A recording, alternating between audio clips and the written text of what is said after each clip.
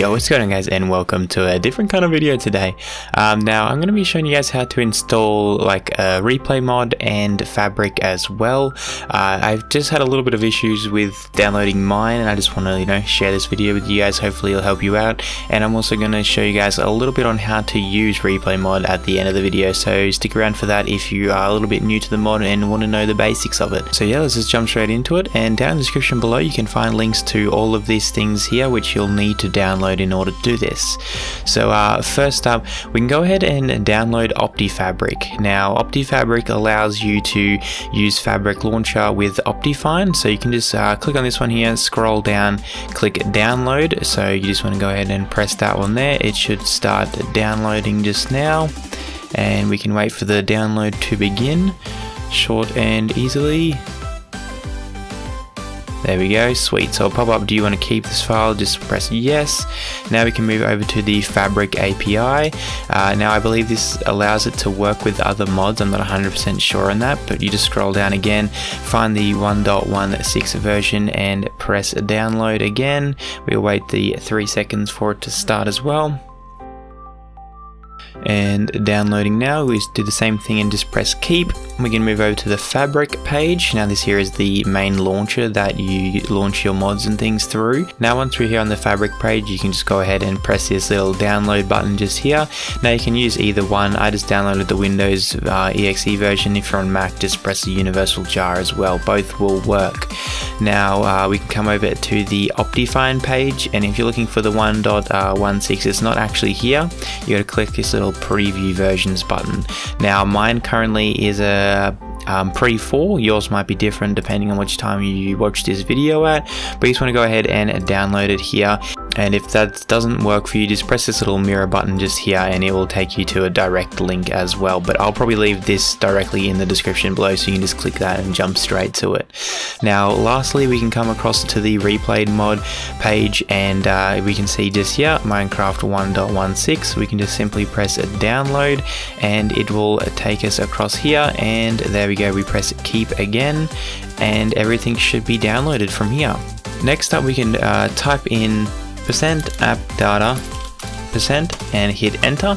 Now I'll bring up your roaming page. You can go ahead and click on the .minecraft file and scroll down to your mod section. If you don't have one of these files, just simply right click new folder and label it mods with no capitals. We can double click in here, and as you can see, I've already got this installed on my computer, but you guys won't have any files in here most likely. We can open up our downloads page just here, and as you can see, we have all of our things here that we need to install. First off, you can go ahead and do is run the Fabricinstaller.exe. You go ahead and double click on that one there, and it will pop up this little window just here. As we can see, it's on Minecraft version 1.16. All you want to simply do is just press install. It'll take a second, and then you'll just say successfully installed, and you press OK, and then we can close that down. Next up, all you have to do is simply drag across all of your recent downloads. So the replay mod itself, make sure it's the 1.16, the Fabric API and the OptiFabric, and the preview version of the OptiFine as well. Now if you have any older versions of OptiFine, if you run this on 1.15, just make sure you go ahead and delete those before you do this, otherwise it won't load correctly. And then that there is pretty much it, guys. So you can go ahead and launch your Minecraft launcher, and as you can see, it will load you up in the Fabric loader. If you had this open during that whole process, just close it, restart it and open it again, and it will launch here as a Fabric loader, and you can go ahead and just press play. Now we'll jump into a little single world just so you guys can see that it's actually fully loaded and everything like that, and I'll give you guys a brief little tutorial on replay mod. Awesome, so now we're here in our main menu screen. You can see we have an extra bar just here, which is the replay viewer.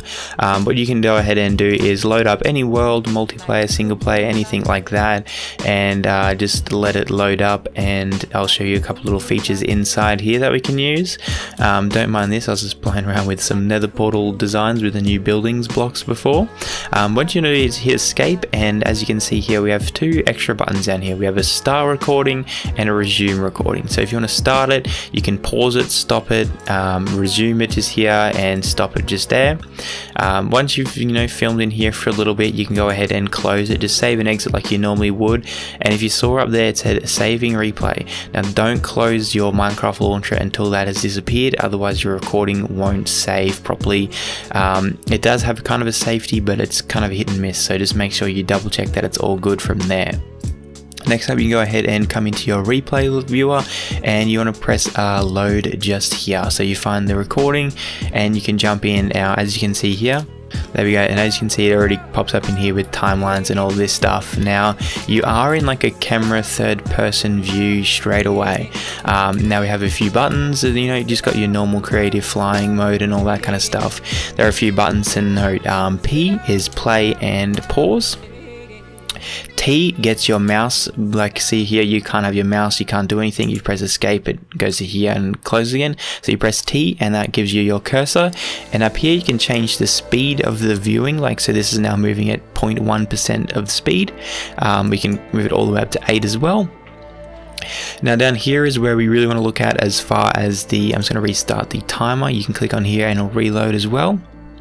There, come outside of my person, and here is where we really want to look at where we'll get our keyframings and all this stuff. So this here is a position, so this is where the camera is going to pause at, and this here is where you're going to capture the time of this section here.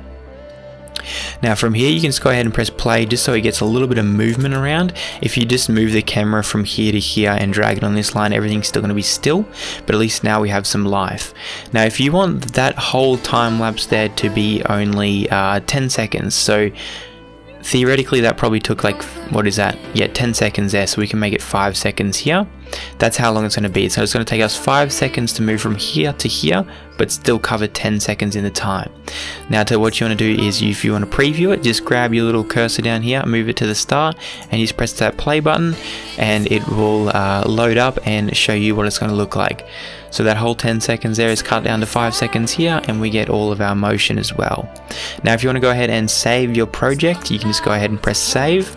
You can copy my settings just here. This is what I have it set up as. I don't think there's too much changed around here though. Everything is the same pretty much, and this might be the only thing that I will leave down in the description if I can copy and paste it, so hopefully I can figure that out for you. And then from here you can just go ahead and select the files that you want it to go into, and you just press render and it's pretty much done there. So hopefully this video was helpful for you guys. If you did enjoy it all, please leave a like, subscribe, and the notification bell, all that good stuff, and I'll see you guys in the next video. Later.